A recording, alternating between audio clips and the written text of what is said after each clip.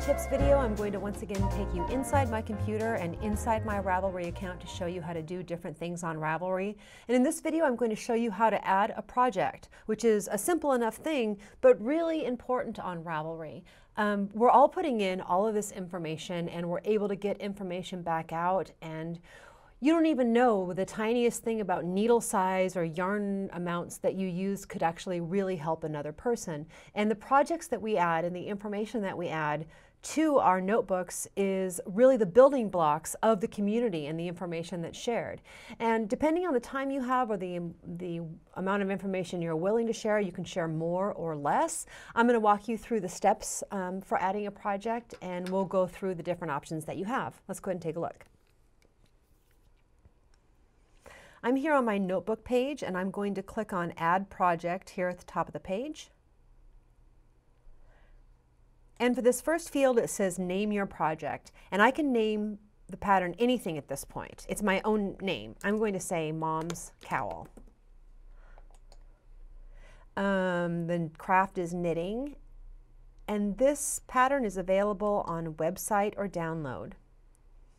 The next field, name of pattern, you actually have to put the name of the real pattern in, which is Sixes and Threes Cowl. And the pattern source, you can leave this blank. I happen to know that VeryPink did this pattern. And once I have that filled out, I click Continue.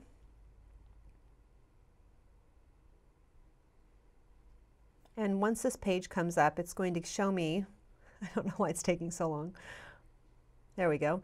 It shows me the search results. You know, if I put in part of a pattern name, it would give me more search results. But there's only one pattern called Sixes and Threes on Ravelry. And that's the pattern there, sure enough. So I'm going to choose that pattern.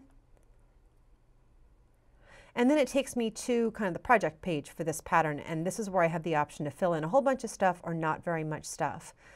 The name is Mom's Cowl. I can say who I'm making it for, link to a Raveler, the size I made. The pattern name is already in there. And tags, this is helpful if other people are looking for things or you want to find something in your own pattern.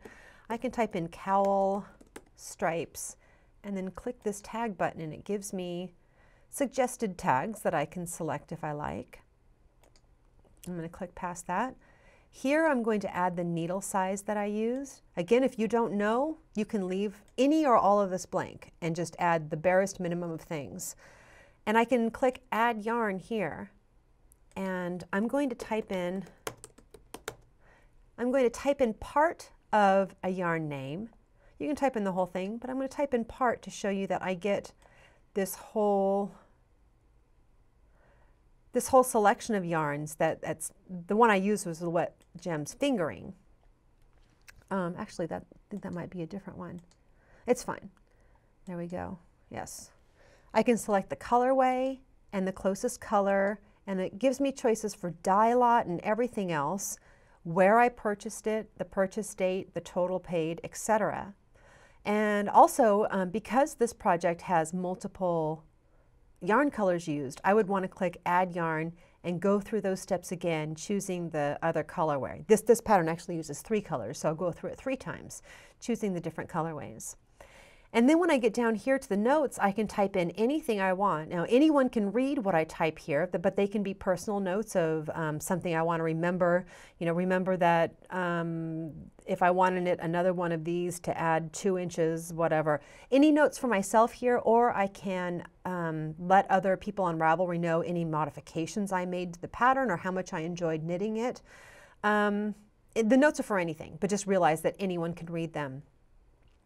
Up here, I can select the status of the project, and I'm going to give it a big smiley happy face because I really enjoyed it. When I started and completed the pattern, I don't always enter those things, but you have the option of entering all this stuff. You can give a star rating to the pattern and a difficulty rating. Click Save Changes, and then you go up here to a very important thing in Ravelry, which is to add photos. And this is loading, but it's going to give me the option of selecting a photo from my files. I'll want to have a photo already taken and ready to go to add here. So I'm going to select Choose Files. I think the page is actually still loading. I'm not sure why things got so slow. And there's the file I want. I can search around for it if I need to. Open. And then I'll click upload for Ravelry to upload this file. There's one more thing that I want to show you in this section while this is uploading. Not while it's uploading, once it's uploaded. You have the option of selecting several files at once and uploading them, or I'm just doing one at a time, and it's a good thing I'm only doing one at a time because this just got really pokey. Okay, it is resizing the photo right now, and there we go. The thing I want to show you is that we have this little box appears at the bottom of the photo, and you're able to slide it around to center the photo exactly how you want it. So I'll get it just how I want it, and then stop clicking and dragging, and it'll stay there. And when I go back to the photo, the pattern details, the photo shows up. And if I select a whole bunch of photos, they'll all show up here on the pattern page. Anyway, I hope that helps. Again, it's totally your choice to enter as much or as little information about the patterns that you're knitting, but we all appreciate the nice photos of the finished knits for sure.